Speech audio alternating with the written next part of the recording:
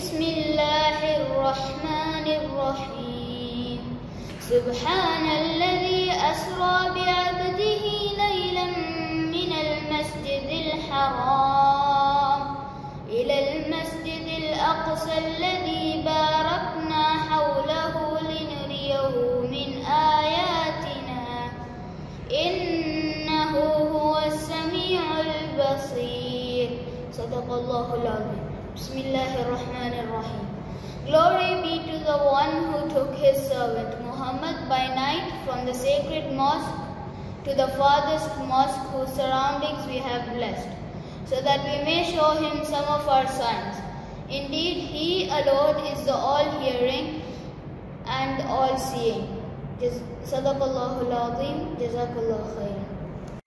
Assalamu alaikum. How are you? I hope you're fine and doing well. Okay, do you know which Arabic month is this? Is it Rajab? Yeah, that's right. It's Rajab. And do you know what happened in this month? Is it Israa and Meraaj? Yes, exactly. Israa and Meraaj. It happened in this month. But do you know what Israa and what Meraaj? So let's know together.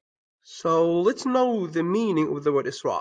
The word Isra means night journey, night travel. And this is what exactly happened to the Prophet Muhammad sallallahu alaihi wasallam when he traveled from, who can tell me from where? Is it from Mecca? Yeah, that's right. From Mecca, exactly from Al-Bayt al-Haram to Palestine, Jerusalem, exactly to Bayt al-Maqdis. Yeah, that's right. Then the prophets of Allah, the messengers of Allah, were waiting the Prophet ﷺ in Al-Aqsa Mosque, and when he reaches, they pray together, they perform salah, and he lead them in this salah. Then something miraculous happened. Do you know what?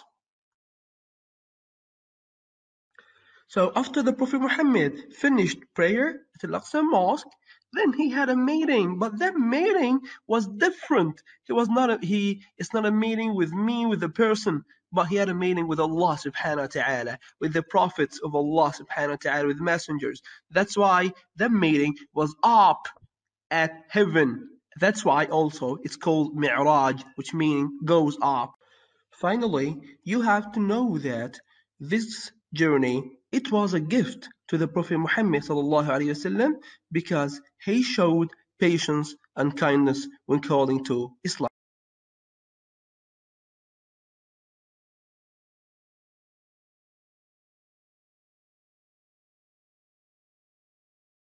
السلام عليكم ورحمة الله وبركاته.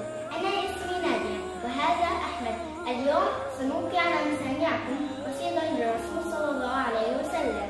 أروي لكم عن قصة للمصطفى إذ قام يوما في الجهاد منظما رص الصفوف كما الصلاة تصفهم فكأنهم بنيان سد حكيما تجول المختار بين صفوفهم فإذا بشخص بينهم متقدما قد غير الصف القائم مغلوب نظر الرسول إليه ثم تبسما أمر بغصن للصفوف أعاده وأعاد للصف القويم تقوما قال الفتى في قادم ولمسؤول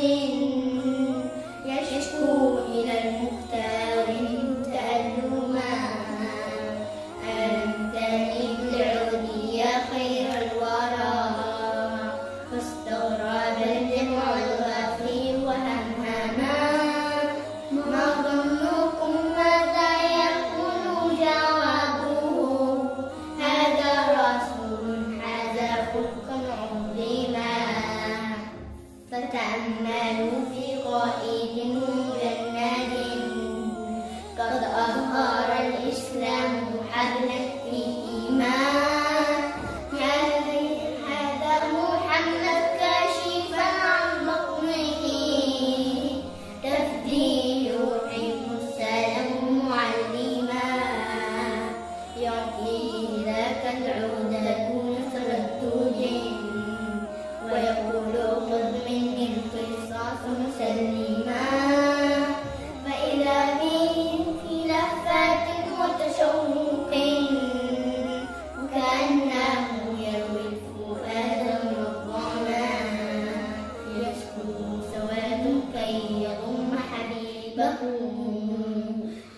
يستطع من شوقه أن يبدينا ويعانق البطن الشريف بوجهه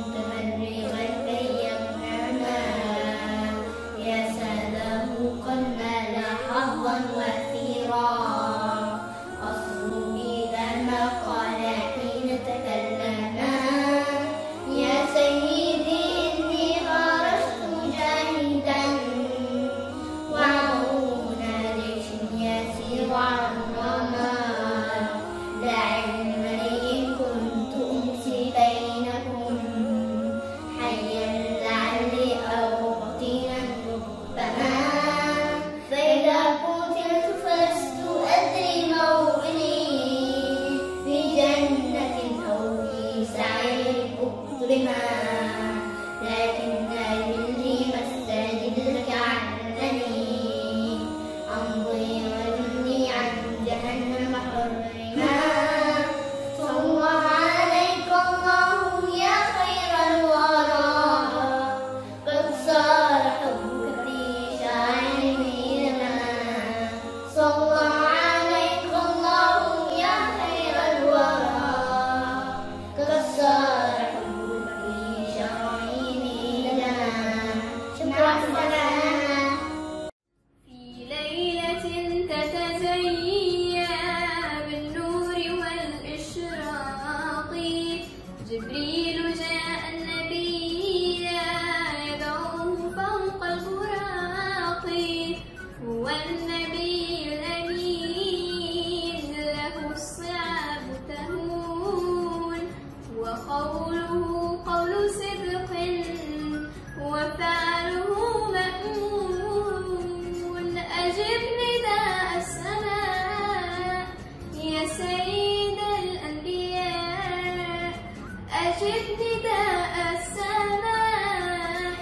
يا سيد الأنبياء فوق البراق سريعا في رحلة الإسراء وحين تم الوصول في القدس صلى الرسول وكان خير رفيق للمصطفى جبريل صلوا على المختار يحاط بالأنوار عند الذين تجيه قد فاز بالأسرار قد عاد يحمل فرضا 5 من الصلوات ويملأ الأرض خيرا فيضا من البركات وعاد فوق البراق من فوق 7 طباق